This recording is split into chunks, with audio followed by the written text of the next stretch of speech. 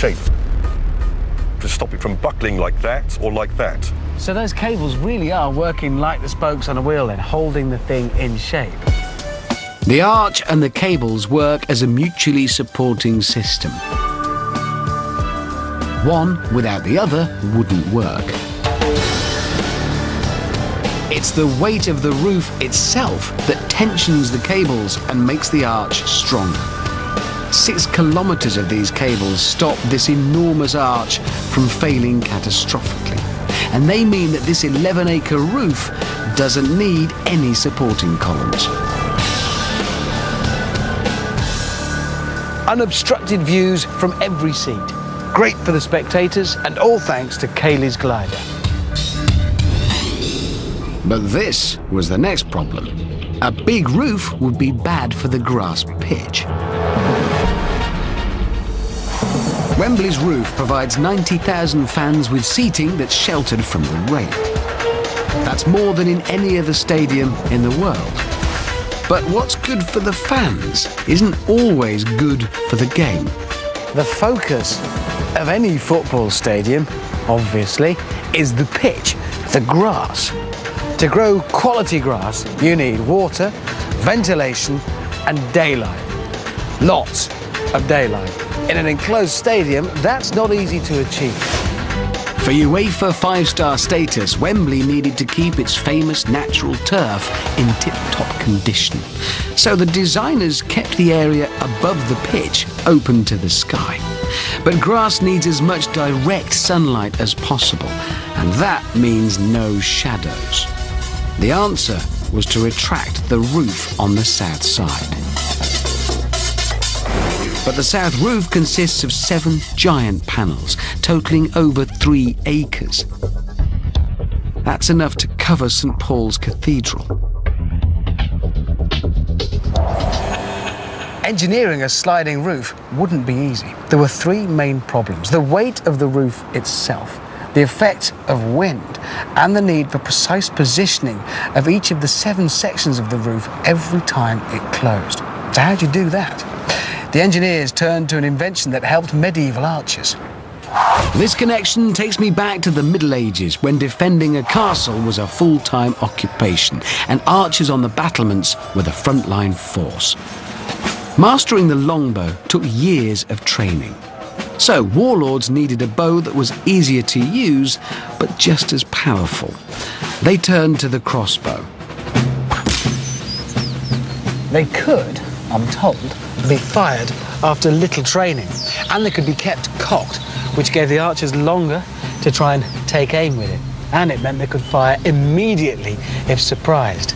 And at first, crossbow archers needed less upper body strength. Sounds like my kind of weapon. But the early crossbow needed more power. Archery expert Steve Rouse trains Hollywood stars, and he's going to show me how a simple device made the crossbow a weapon to be reckoned with.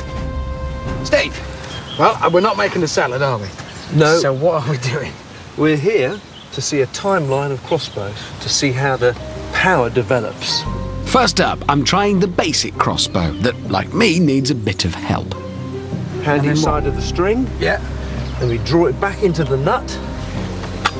And what we have to do now is we'll put a bolt on there. We're going to shoot my lovely melons. Yes, okay. Up onto your shoulder. Right. Okay. Fingers away while I load. Away. Yes, that'd be a good idea.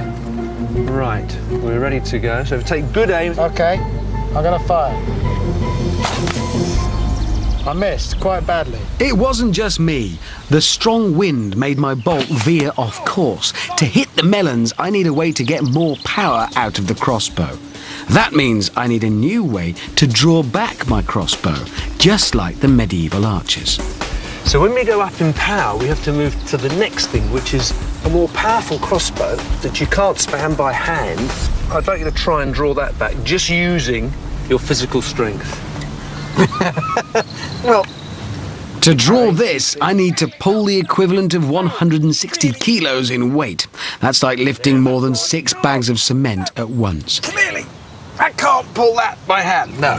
What you want is one of these. A coffee grinder. No, a cranoquin. So this was a separate machine then?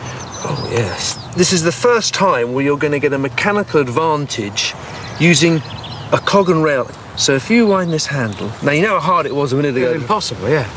But suddenly that's... Well, I can use one finger. Exactly. So that meant you could draw bows of immense strength, I bet. So what we've got in here as I turn this handle is it's turning a cog. It's turning a cog that turns a larger cog that sits in here. So for the first time, you've now got this machine which enables you to store more energy within the crossbow. I'm terrified of this thing once it's primed like this because it's so much energy stored in it.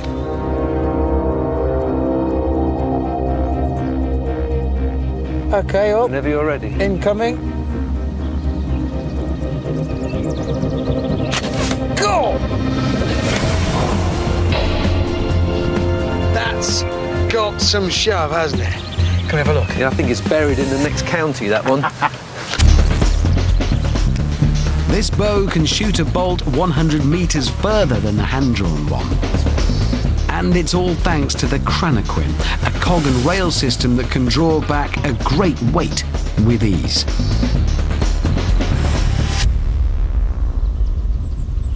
It worked. An efficient way to use a cog and rail.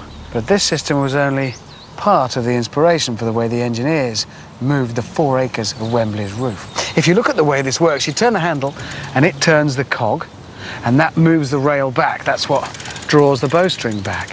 What if the system worked the other way around, though? What if the rail stays still and the cog moves along it? This development in what is today known as a rack and pinion system was the next step in making Wembley's roof retract. The rack and pinion system takes us back to 1812 and the early days of steam locomotion. British engineers wanted to draw heavier loads of coal, so their steam engines needed to have enough traction. Mine manager John Blenkinsop had an idea. He added a toothed rail to his tracks, and he fitted a cog to one of his engine's wheels. And it was a great success, allowing his engine to move 4 times more coal than earlier engines. And mountain railways like this one at Snowdon would later use the system to push passenger wagons up steep slopes. So with Blenkinsop's railway and the brilliant medieval Cranaquin proving how effective rack and pinion can be, the engineers at Wembley decided to use a similar system to move the stadium's roof. I want to see it up close, but that means climbing again, 52 metres above the pitch. The 4 acres of roof are currently open. So Henry Munro, Wembley's technical manager, guides me in between the stacked panels. Everything here is massive. This panel alone clocks in at 330 tons.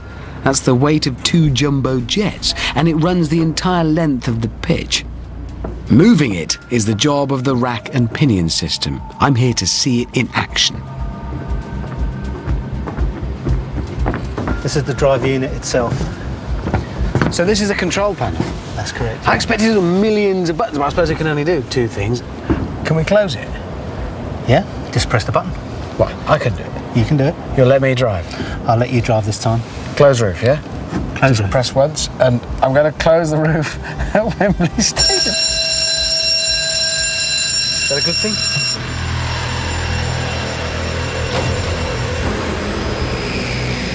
So this is where the cogs are doing their thing, driving along this toothed rail here.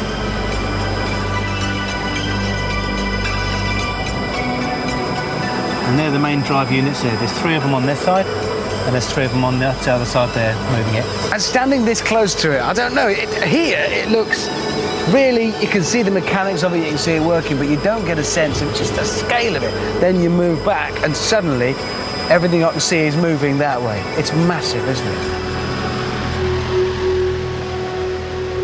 It takes 57 minutes for all 1,240 tons of the 7 panels to fully close or open.